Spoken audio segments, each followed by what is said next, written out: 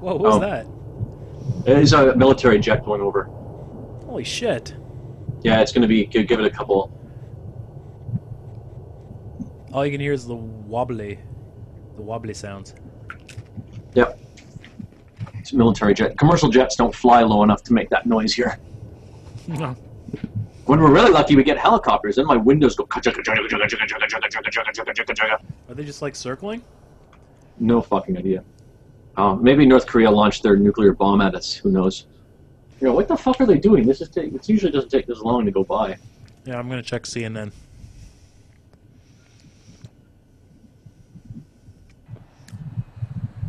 The fuck? No, that's just a garbage truck. I can't see anything on this side. It must be on the other side of the house. It is really frustrating when you're like trying to record something and one of these fuckers just comes and it's like you're waiting for 5 minutes for it to pass. Yeah, it's not that bad. It just sounds like, you know, things extra, almost like wind blowing in the background. Yeah. What you're doing there is a lot worse. Chewing. You shouldn't chew. You should just swallow. You like white people? You know, it's interesting because I can actually... Your breathing is louder than your chewing. So... You like crackers? You like crackers? I'm sorry, did I just end up on chat roulette somehow?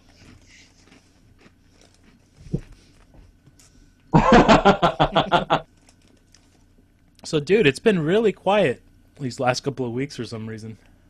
Hmm. Well, not right now because I'm chewing. No. Cracker. Oh, you're really distorted, eh? What? This? No, like your whole image is like completely blurred. Oh, really? It looks fine on my end. I'm sure it's okay going to Google, or sorry, to YouTube, but yeah, it's not streaming in well for me. That's okay. I'm sure it's fine. Oh. Oh, there you go. Now you're all back to normal. So the USB stick and the SIM card have done the trick. Yeah. Yeah, I haven't had hide nor hair of mother since I plugged that stuff in. The only pain in the ass is he only gave us one, so I'm constantly having to move it from machine to machine. I can only have one machine on at a time. It kind of cramps my style, you know? You're moving it around? I've left it in my main computer, and all the computers that we have in our house are not affected. You didn't think to mention that to me? Well, I mean, it didn't come up. Like, I didn't know you were going to be moving it around. I was just told you need to plug it in. Well, I guess they must have made it so it was idiot-proof, because yeah. you'd think it would only protect the computer it was actually plugged into. No, man, it's high tech. So, you know what's not high tech though? what? What's that? Crackers when they go stale. Are they stale, those crackers? And I can't stop eating them.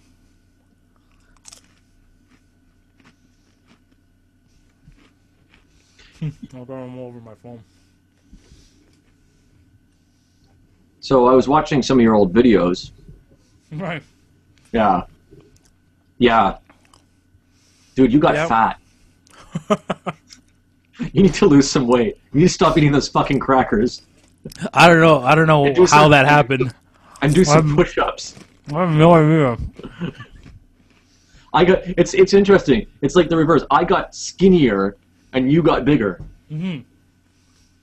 How did that happen? Your hair got shorter. Yeah. And mine stayed the same. Yours stayed the same. Yeah. Well, no. Yours used to be a bit longer because there was that one where you're slicking it back to go to work. I got a haircut like maybe 3 weeks ago. Hmm. And it's already starting to grow back. And Eleni's complaining that it's too long. What is it with girls complaining about hair getting too long? I don't know. Or maybe it's just the type of girl that I date. Yeah, it could be because I don't get no complaints from the ladies. Yeah, no, I like having long hair, especially like mullet hair. You know, when I'm going to play hockey. Hockey, yeah, in your car. Yeah, driving. With Barb. Go on and get some Tims. Speaking of Canadian, RIM changed their name to BlackBerry. No one cares. Well, the people who used to make jokes about getting a RIM job, maybe they care. It's It's a bit harder to make fun of BlackBerry than RIM, really. I would say getting a research in motion job. Yeah, see, that also isn't funny. Oh, I see. You mean for the joke? Yeah. Yeah, I could see that. Yeah. Oh, speaking of jobs. Yeah. Yeah. So it's great. So the USB key. Okay, it takes care of Mother. I got my flight back. No problems going through immigration. Yeah, except the record of my arrest hasn't been erased completely, or it is. It's gone. It's out of the system. But the problem is my various employers have been notified, and I no longer have any work. Because even though there's no official record of it anymore, well, how does that work? Nobody wants to be. You got deported, so technically, doesn't your job stay safe? I mean, is that your fault? How do you figure? Well, I mean, no. If you get arrested for anything, even if you don't end up being found guilty or getting charged with a crime, right? A lot of employers will drop you like a hot potato because it's like their reputation. They don't want their reputation to be sullied. And usually, usually I'd be relatively insulated from that because I'm a contractor. But the fact is, most of my work has been coming from like one or two companies these days, and they both drop me like a hot potato. They don't want anything to do with me anymore. Wow. So I'm just I'm scrounging around like a few sort of personal jobs. I'm helping a couple old ladies set up their computers, which is immensely frustrating. My God, I'd rather be troubleshooting a Windows NT server than you're tech supporting Windows, old ladies. I'm like a tech support gigolo. Wow. This is the mighty have fallen. Yeah, I don't know. I got to say, I'm just really lucky I live cheaply, because otherwise I'd be totally fucked right now. Mm-hmm.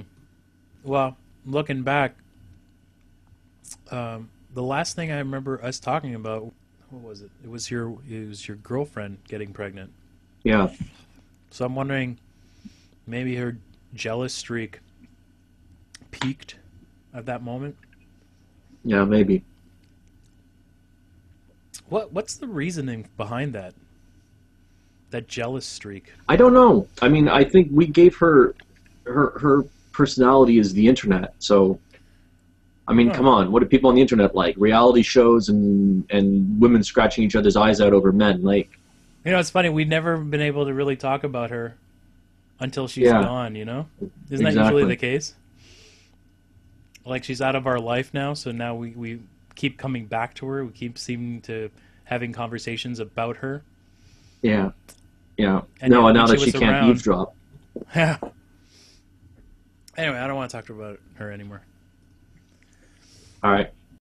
But speaking of the internet, I found this cool program the other week by MIT. I don't know if they're students. I think there's students there. You saw the article that I sent you, right? Anyway, it's called AirMobs. It's an app that you install on your Android phone that shares your data with individuals who say your data plan. It shares your data plan, not your data. No, the data plan. Yeah. Okay. To be more specific, and so they can tether off of you, but payment is are credits as opposed to cash. And then if you find yourself in another city or whatever, and somebody else has that app on their phone, you can connect using the credits that you've received from other people, and it's this like nice little community. And I think it's a great idea. I think that's the whole point of, being connected is to be able to share all this information. And the problem is, the people who will actually install that app are the people who have the highest data use, probably. Yeah. What you really want, ideally, is you want to get the grannies to install it. Who don't use their data, who have a data plan but don't use it and have extra bandwidth. No, you're still getting credits though. Yeah, but a credit doesn't do you any good if it totally taps out your own, if you hit your limit. Yeah, on your that's data true. plan. That's true. So yeah, they're basically going to be using your 6 gigs, and also doesn't this become like a security thing where someone's downloading torrents on their phone? And believe me, there are people that I know that are still doing that.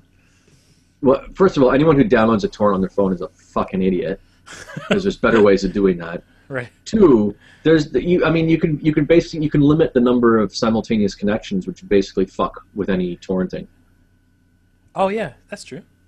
Yeah, I didn't even think of that. You limit to something. But you'd hope that's in the AirMob's app, right? Oh yeah, no, they probably will. I mean, yeah. And there might be a limitation of. It might be a limitation anyone who connects through using your bandwidth in terms of how much they can use within a given time frame or something like that. Mm-hmm. But again, as you say, if they're paying for it in credits, who cares? Yeah. The only issue I would see with it is that you basically your own bandwidth gets devoured, and you've got credits, but if nobody else is sharing, then you're fucked. Yeah. So the ideal thing, I mean, I said this before, I wanted to set up something like this in Tokyo, like a decent free Wi-Fi thing where people just set it up on their routers. And if it's like just a home you set it up like everyone just puts, basically it's either a box you plug into your existing router, mm-hmm. or it's a setting, for if you're more technically competent, it's a setting you put on your router, and the idea is that anyone who's within range can then use your bandwidth, because in Japan our home bandwidth is pretty much unlimited. Oh, is it? Yeah, it's unlimited, and they really don't. You get a few letters if you do a lot of torrenting or something like that. Oh yeah. But yeah, a lot. You had to do a lot, and you had to be on. And certain carriers care, and certain carriers don't. But the idea was with this thing that you could walk pretty much anywhere in Tokyo or Yokohama, and we called it Gorilla Net. Oh, there's Gorilla Net, so I'm going to connect to that, and it would be fucking instant connection. None of this like web page registration crap. Oh, yeah. No identifying by, basically it's anonymous. It's anonymous access, but then everything happens through a VPN, so that, for instance, if I'm hosting one, then if someone does something illegal, it's not coming from my IP. It's coming from the Gorilla Net IP. Oh, right. Okay. Which is an NPO, but I mean, we just pass packets, so mm-hmm. It's sort of an anonymizer as well. Yeah, well, that's what I was going to say. That this could be a problem, because now, your ISP is gonna look at your IP and say, oh, well, you were downloading, something illegal, and. Well, I think if they're smart, that's how they'll do it. Is basically AirMobs will be. Like a VPN solution, mm-hmm. So that there should be some sort of notification saying that. Oh, and that's the other issue too. Okay, there should be some sort of indication so that it tells the ISP, I am now sharing this this connection with somebody else.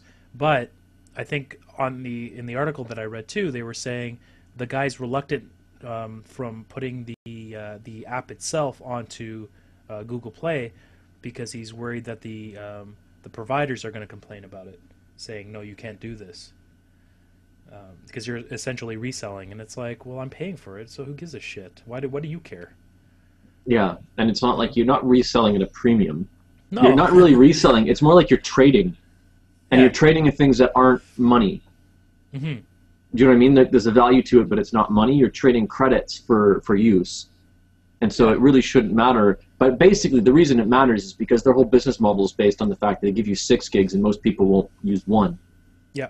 Right? And so if it starts getting spread around and everybody uses all 6 because they're sharing, mm-hmm. then they're kind of fucked. Yeah, and also they're losing out on the roaming charges that they charge other telcos, like AT&T. Let's say AT&T customers coming up to Canada. And using the Rogers network. Now Rogers is charging the AT&T network a certain amount, which is why roaming charges are so ridiculous, right? Well, Rogers roaming charges particularly, I don't know if it's changed, but Was it 2006 or 2007? I was in Canada, and it was $50 per packet. Per packet, you coming from Japan, you mean, and using like roaming. And if you were on Rogers with a non-Rogers phone, it was $50 per packet. Oh, okay. I had a $2,000 bill. Wow. On that trip. Holy snikes. Yeah. Luckily, it was a company bill, not personal. But I got kind of reamed out over that one. Was that when you went for that training? Yeah. And I came, picked you up, and drove you that time to work. Yeah, it was this. No, because it was. Trip? I was in. No, it was at the time I was in BC. Oh, I see. Okay, all right.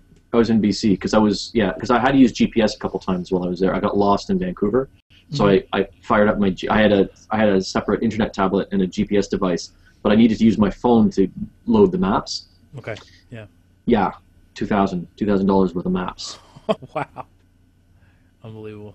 And now they have the Google Maps thing where you can download the section that you're going to be in, so you don't have to actually load in, which is nice. It is really nice. It doesn't work everywhere though, because they don't have the rights to the map, and I don't think they have the rights to the maps in all countries to do caching. Oh, really? I'm not sure it works in Japan. I did it in Montreal. But yeah, it works in Canada. To be honest with you, I can't remember if it actually did work. It'll work in Canada. If it worked in Toronto, it'll work in Montreal. Yeah, it has to, right? I mean, they have an office there. I even took a picture of the office. Not that matters. Most of those offices are sales offices anyway. Yeah, see, it can't do it in Japan. No? It won't let you? Yeah. Offline maps not available in selected area is what it says there. So underneath? Yeah. Wow, how can you read Japanese? It's in English. Yeah, I know. So no, it can't do it in Japan. They don't have because the provider of the maps doesn't allow them to cache to store. Well, I'm never coming to Japan unless I get a good package from my provider. Now, excuse me, I'm just going to drink a little blood. I have a. That doesn't even look like. It doesn't even look like blood. It looks like If that's blood, it's from the Kool-Aid Man. Oh yeah. Oh yeah. Wow. Did you hear that? It was Godzilla. That was my favorite line in Elf. When he let that big burp out. That was such a great show. No, movie. You know, wait. Alf. I thought you said Alf. No. Not alien life form. Because he also burped and said things like that. Did he burp? Yeah, I guess he did, eh? Yeah. Man, whoever wrote that show must have been a drug addict. It was pretty bad. I liked it at the time, but like in retrospect, it's just awful. It's awful. It was my dad's favorite show. He loved that show. Why? I am not joking. I don't understand that. My parents used to have that restaurant, right? And I don't know when it was on. If it was like a Tuesday night or a Wednesday night, and it was on, and there was like some sports show on TV, and my dad's like, "I'm sorry, but I have to put Alf on," and so he put it on, and he made everybody in the restaurant watch it because he had to work that night. He loved that show. I don't know why. He just thought he was hilarious. I think it was like one of those Jonathan Winter, or like one of those old comedians. But he was like he was a puppet. Right. He was always wisecracking, and he was telling all these things, all these jokes and stuff. He wants to eat cat, but he never catches. He never catches the cat. It's so funny. It reminds me of my brother Spiro when he tried to catch the cat for his restaurant, so he can make a good souvlaki. That Alf. And then the other thing my dad used to do was convince me that everybody in the entertainment industry was Greek. So like Jim Carrey was Jim Carreyopoulos. You know, it's like I saw his father on the Greek show. He was being interviewed. He's Greek. And I'm like, what are you talking about? It's like I know he's from Toronto. He isn't though. He's not from Toronto. I think he's from Kitchener. Sorry, he's from Newmarket. He's from Newmarket. Okay, there you go. Yeah, Not north of the city. I was gonna say that my dad probably thought Alf was Greek. Alphopoulos. Right. Yeah. No, it's a shame though. That thing is. I'm out of crackers. Oh, I thought that was an empty condom. Large sized. Well, is there any other size? Squeezing out the good stuff. That's classy. I'm gonna see the doctor for this. Oh man. Tastes like blood. Anyway, well, good luck finding a job. If you need any help, with your resume, I'll send. You have Eleni's email, right? Mm-hmm. Yeah, she's really good at that. I'm not. No, I know. I thought you were gonna offer, and I was like, no, I've seen your resume, dude. I don't want. Yeah, no. My resume. It's in crayon. My resume is not only in crayon; it's on construction paper. The headhunters eat it up, man. And by eat it up, you mean put it in the shredder? No, I think they fold it up and make airplanes out of it. Give it to their kids. Look what an adult gave me, son. It's for you. Anyway, I think we should get going because I got some work to do. Okay. And oh man, I got a day off this week. I don't have to go in that shithole. I'm gonna get some writing done. I think I might be shooting something else soon. So no, that would be good. Yeah. Well, I've been working on the Empire movie, but I'm going to be working on something else on the side, I think. So. Like a porno? No. Somebody's like actually paying me to do some stuff, so it's good. Which is exciting. Right. Nobody would pay you to do a porno. No. I mean, to edit it, maybe, but you know. Yeah, but they wouldn't pay you because you'd be too excited about it. You wouldn't have to you'd do it for free. I do it for free? Yeah. Yeah. I'd have to take 15-minute breaks. So yeah, so that's my week. So I guess I'll talk to you next week, buddy. All right. Okay. All right. Well, peace out and fuck off. All right, buddy. And I will see you online.